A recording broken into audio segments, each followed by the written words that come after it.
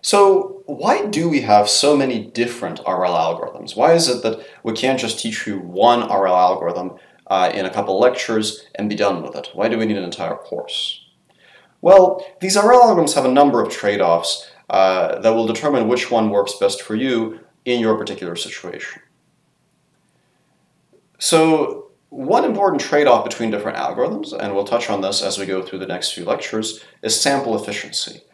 Meaning when you execute the stuff in this orange box, when you generate samples in the environment, how many samples will you need before you can get a good policy? Another trade-off is stability and ease of use. Reinforcement learning algorithms can be quite complex. They require trading off a number of different parameters: how you collect samples, how you explore, how you fit your model, how you fit your value function, how you update your policy. Each of these trade-offs and each of these choices often introduce additional hyperparameters, which can sometimes be difficult to select for your particular problem. Different methods will also have different assumptions. For example, do they handle stochastic environments, or can they only handle deterministic environments? Do they handle continuous states and actions? Can they only handle discrete actions, or can they only handle discrete states? Do they handle episodic problems, meaning problems with a fixed capital T horizon, or do they handle infinite horizon problems where t goes to infinity, or both?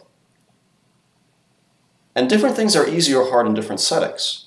For example, in some settings, it might be easier to represent a policy, even if the physics of the environment are very, very complex, while in other settings, it might be easier to learn a model than it is to learn the policy directly. Each of these trade-offs will involve making some set of design choices. For instance, you might opt for an algorithm that is not very sample efficient for the sake of having something that is easier to use, or maybe for the sake of having something that can handle stochastic and partially observed problems. Or you might opt for a very efficient algorithm because your samples are very expensive, but then be willing to accommodate some other limitations, like, for example, only allowing for discrete actions. So typically we have to make these trade-offs depending on the particular problem that we're facing. Let's talk about sample efficiency first, because that's a pretty big one. So sample efficiency refers to how many samples we need to obtain a good policy.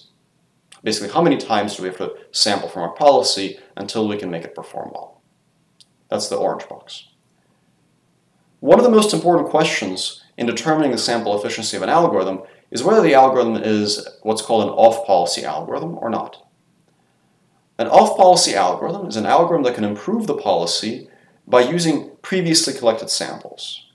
An on-policy algorithm has to throw out all of its samples each time the policy changes, even a little bit, and generate new samples. For this reason, on-policy algorithms can be a lot less efficient. For instance, a policy gradient algorithm, which is an on-policy algorithm, must collect new samples each time it takes a gradient step on the policy, because each time the policy changes even a little bit, new samples must be collected.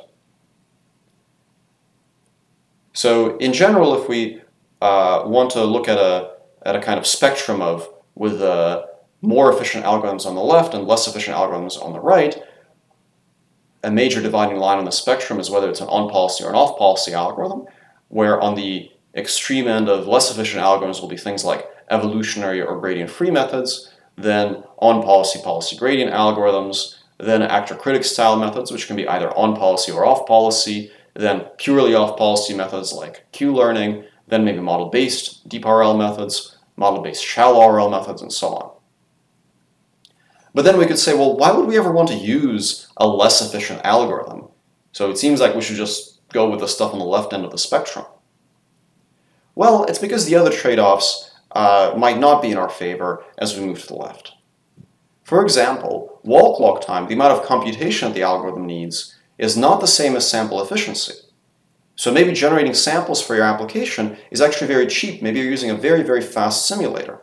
For example, if you're learning how to play a game like chess, simulating chess is very, very fast. So most of your computation time will go into updating your value functions, models, and policies.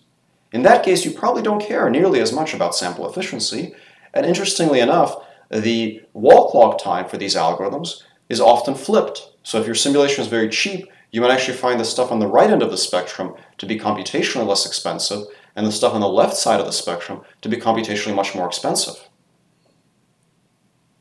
Stability and ease of use. When it comes to stability and ease of use, we might ask questions like, does our algorithm converge? Meaning, if we run it long enough, is it guaranteed to eventually converge to a fixed solution, or will it keep oscillating or diverging? And if it does converge, what does it converge to? Does it converge to a local optimum of the RL objective, or a local optimum of any other well-defined objective? And does it converge every time? Coming from an optimization or supervised learning background, you might wonder at this point, why is any of this even a question? Because typically when we deal with supervised learning or kind of well-defined, especially convex optimization methods, essentially we only care about methods that converge. In reinforcement learning, convergent algorithms are actually a rare luxury, and many methods that we use in practice are not guaranteed to converge in general. So the reason for this is that reinforcement learning often is not pure gradient descent or pure gradient ascent. Many reinforcement learning algorithms are actually fixed-point algorithms that only carry convergence guarantees under very simplified tabular discrete state assumptions, which often do not hold in practice. And in theory, the convergence of many of the most popular RL algorithms, such as Q-learning algorithms, is actually an open problem. So Q-learning is a fixed-point iteration.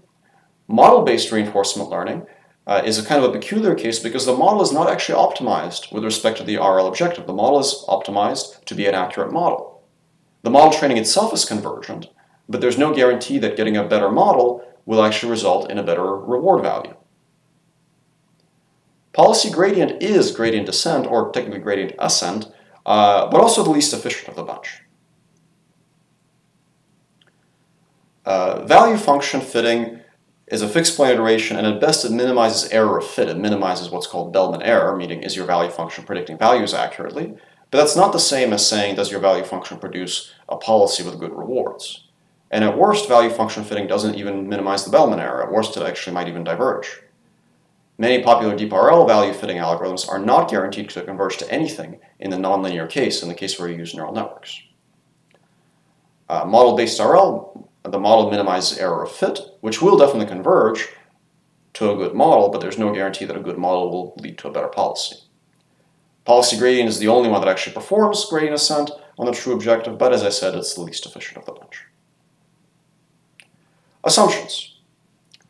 One common assumption that many RL algorithms will make is full observability, meaning that you have access to states rather than observations, or, put another way, the thing that you're observing satisfies the Markov property. So no cars driving in front of cheetahs. This is generally assumed by most value function fitting methods. It can be mitigated by adding things like recurrence and memory, but in general can be a challenge. Another common assumption, this one is common with policy gradient methods, is episodic learning. So here's a robot performing episodic learning. You can see that it makes a trial, then resets, and then makes another trial. So this ability to reset and try again repeatedly is often assumed by pure policy gradient methods. And although it's not technically assumed by most value-based methods, they tend to work best when this assumption is satisfied. It's also assumed by some model-based RL algorithms. Another common assumption, very common in model-based methods especially, is continuity or smoothness. This is assumed by some continuous value function learning methods, and it's often assumed by model-based RL methods derived from optimal control, which really require continuity or smoothness to work well. So, as we cover various RL algorithms over the next few weeks, I'll point out some of these assumptions as we go, but keep in mind that many of these methods will differ in the kinds of assumptions they make, and also how rigidly these assumptions must be satisfied in order for those methods to work well in practice.